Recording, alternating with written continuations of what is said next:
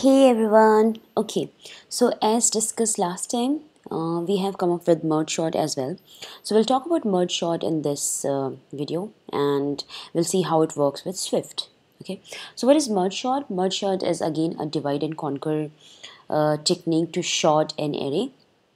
So what we do over here, we divide our array into n elements, and then we merge it in a sorted order. So there are two steps in merge sort. First step is split the unsorted array containing n elements into n arrays containing one element each. So we'll split this array into as many parts as it will become. So if it is array of n elements, we'll split it into n arrays with one element in each arrays. Okay, so first we split it into two halves, and then the other halves, like the subarrays, will split again, and then we'll split again. We'll split until we have one element in each array. So we have like one element over here. So this is the end of our first step. The second step is merge the piles together by sequentially pairing piles together in sorted array. So what we do in the second step is we merge these subarrays in a sorted order. So 38 and 27. 27 is lesser than 38, so we'll merge it in a way that in the merged array 27 will come first and then 38 will come second. So it is a sorted array, right? Then again 43 and 3 is shorter, 3 is smaller, so 3 will come first and then 43. So this is also a sorted array. Then 9 and 82, 9 and 82, this is a sorted array. And 10 is single element, so no need of merging it with n. Then again we'll merge these two together. While merging, we'll again sort it. So 3 will come first, and then 27, then 38, and then 43. And over here we'll merge these two together, 92, so 9, 10 and 82. So it will be sorted array. And then these arrays will again merge together, and the final array will be our sorted array. So while merging, we'll be sorting the arrays.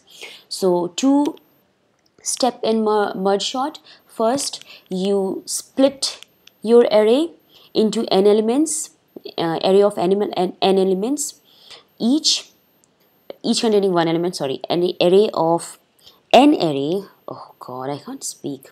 So you will split your array of n elements into n arrays with each array containing one element, and then you merge those arrays in a sorted order. And once your merging is done, you will have your final sorted array.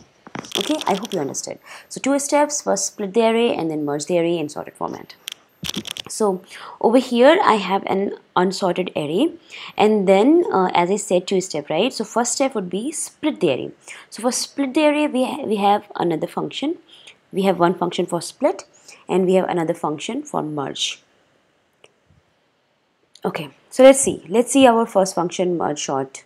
For merge sort, so it is taking an array of element integers, and then it returns an array of integer, which would be, the return would be it will be the sorted array. And then we see if the array count is greater than 1. Okay, if it is greater than 1, then we'll go ahead with this thing. We'll go ahead with next step. If it is not greater than 1, then we'll return the array. Okay, so as you see, it is a merge sort works as merge sort is also a recursive calls, right? So to come out of the recursive loop, we have this statement. So once, as I said, right, each array will have one element, and till then we will keep on dividing our array. So that is why as soon as our array count is less than 1, we'll come out of the loop. Okay. So what do? We take mid index. So while dividing, we are dividing it from the middle. So we take the mid index, so array count by 2, and then we divide our array in 2. So first array will have 0 to mid index, and then second array will have from mid index to array of count. So this is our array. So mid index is this. Left array will be merge sort. So whatever array we get over here, so the left array, this array 38 till over here, so it will be like from 0 to mid index, array from 0 to min index, it will be our left array, and that again will send it for merge sort. Okay, it'll go again for merge sort. So this is how it'll function. As soon as it will come on this line, it'll again call the same function recursively, and then for this we'll again find the mid index. So we'll see if the array count is greater than 1. It is. So we'll come over here, we'll find the mid index, and then we'll divide it into 2 arrays. So we divided, and then we have again one more left array, that is 38 and 27. So from 0 to mid index, so 0 to till 27. So again we have this array, and then this is again called recursively. So we are calling merge sort again on 38 and 27. Once we have 38 and 27, it is greater than 1. Okay, so we'll again find mid index, and then from mid index we'll find 0 to mid index. So 0 to mid index, it is 1 only. So 38 and 27, right? 38 and 27. So 0 to so it'll be one element only, right? So in this array we'll have only 38. So again, when we recursively call merge sort, for this recursive call, our array count is not greater than 1. It is equal to 1, right? So we'll come out of this, like this loop, this recursive loop will end here. And then the next would be the right array, this array over here. And then we'll perform the same thing on the right array.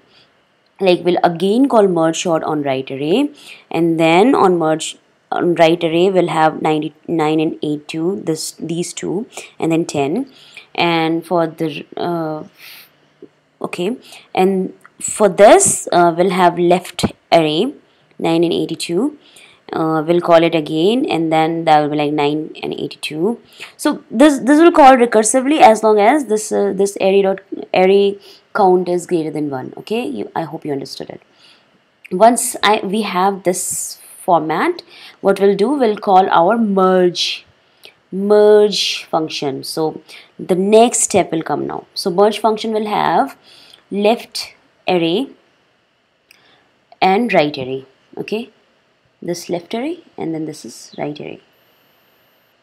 Okay, so yeah, so for left array and right array, so the merge function will take left array and right array and integer, like it will return the merged array, right? So let's say for first it'll be 38 and 27.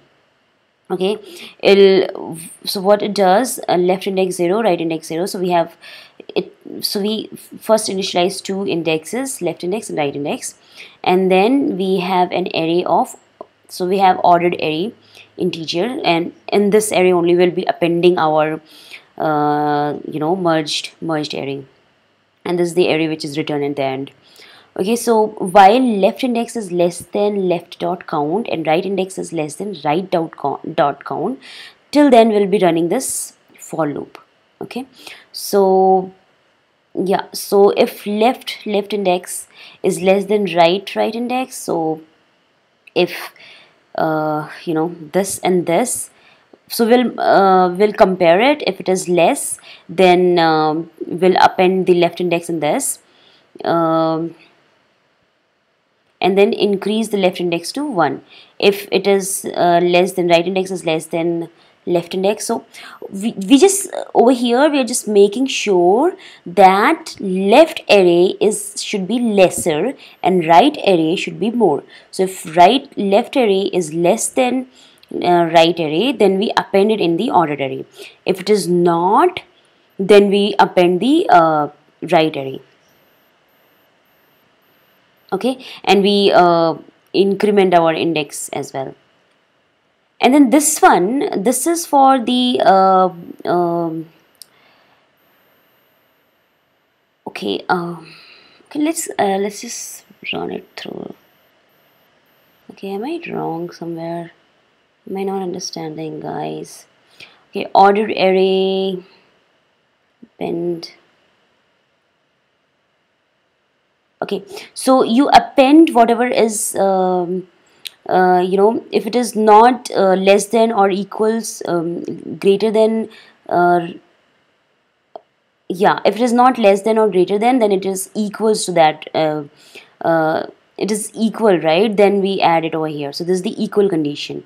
So if it is if left index and right index is equal, then we'll append it over here, and then we'll extend left index and right index both. So we'll count of left index would be +1 and +1.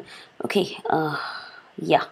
And whatever, once that is done, whatever is left in the left array will append it in the array, and whatever is left in the right array will append it in the array. So we'll append the left index left array first, and then right array second. So at the end of this, the ordered array will be the array with the ordered list. So over in this was a little confusing while I was explaining, right? So this is just conquering, like once we have this, we're just merging all the arrays. Whew. Okay. Okay. Yep. So once while merging, we just check, we have a while loop to check if the left index is less, then we append it. If right index is less, then we append that, and if it is equal, then we append both, and we increment the index count. And once once the appended things, once the two like, so once these are done, we have one append one left array, right, this array, which is not being compared with anything, so that would be like added over here. Okay. Okay, so time complexity for merge sort is O n log n. Even in worst case, this is O n log n, which is very good, and average case, it is O n log n. So merge sort is the best sorting algorithm in whatever we have talked till now, better than quick, and obviously better than bubble and insertion and selection sort. So merge sort is very good sorting algorithm, and you should learn it before going to any interview. So just understand how it works, the divide and merging, and we have two functions, and then how we do the merging based on our arrays. So yeah, that's all. Thanks for watching. I hope you liked it. I will be sharing the this link for this code, GitHub link, and then I'll be sharing a link to my blog where I have explained merge sort a little bit more, like you can read it through it. So yeah, okay, I'll see you in next video. Thanks for watching. Bye bye.